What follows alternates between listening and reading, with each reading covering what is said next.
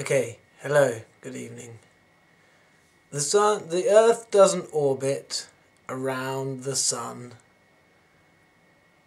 like we think. Now, I will check after making this video to see if someone else has answered this question. Well, they're kind of two questions in one. Why does the North Star move up and down by quite a significant amount throughout the year? So in the summer it's low nearer the horizon, and in the winter it's much higher up in the air. Now obviously throughout the year the sun moves up and down as well at point of midday, but the whole sky pivots. The northern sky is the one I can speak for. I've never seen the southern hemisphere sky, but the northern sky pivots around the North Star. So why does that move if the Earth is orbiting the Sun on a skewed axis, as they say?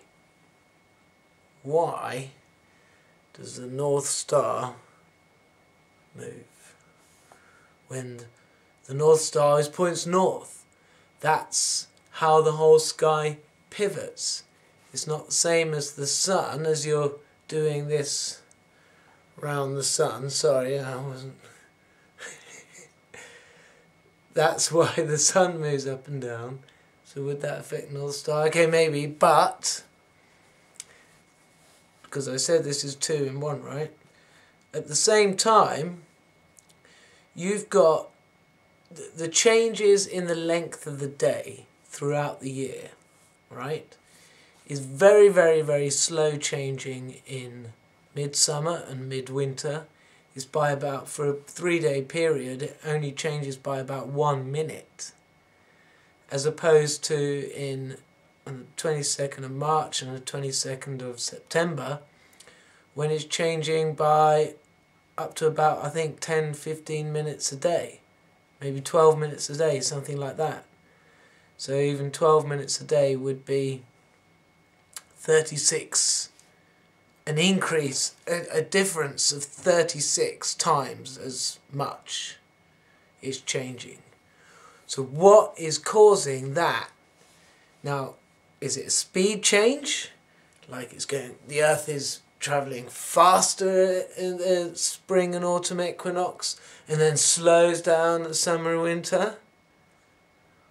Or is it a curvature change? So first of all, I was thinking, well, it must be elliptical. So at the points where it's, the corner is sharper, is that when it changes more? And this was racking my head, right?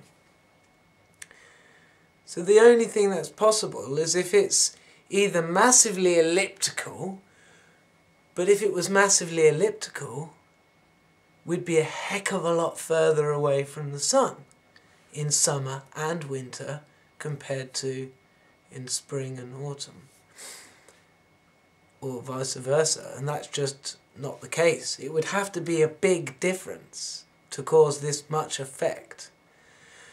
So the only possible explanation is it's a pendulum effect.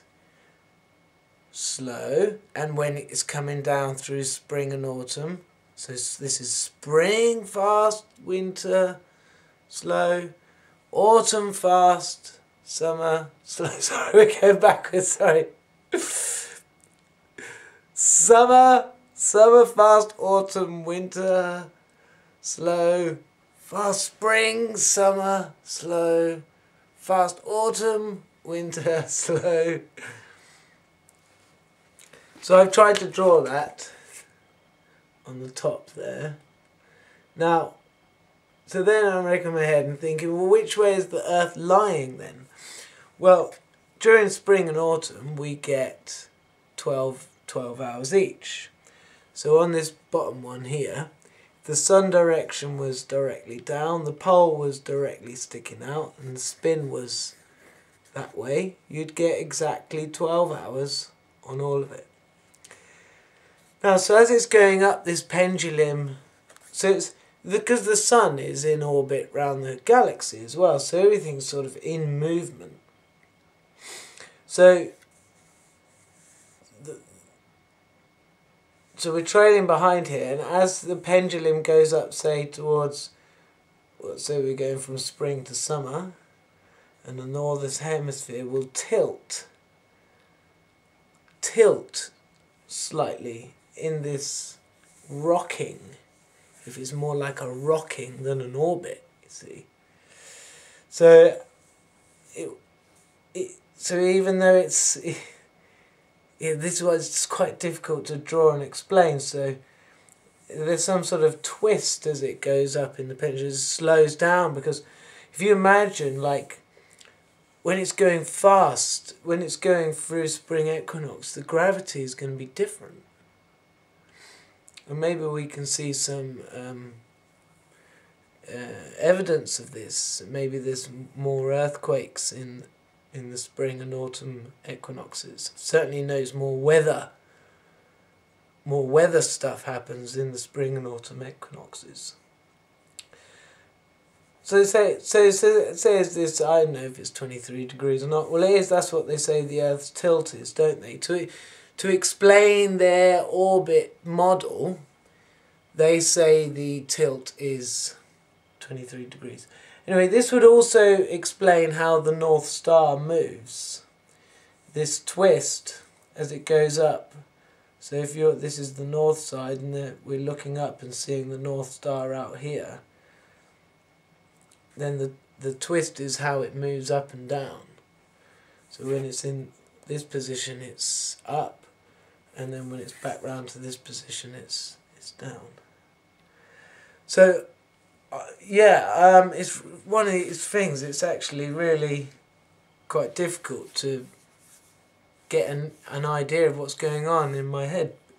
It almost makes me think about the flat earthers. It's actually, maybe they're doing a good thing by sort of alertness to this. The current model of thinking just doesn't seem to add up, doesn't answer the questions. So I will look this up and see if there's some other models out there, and perhaps make a part 2.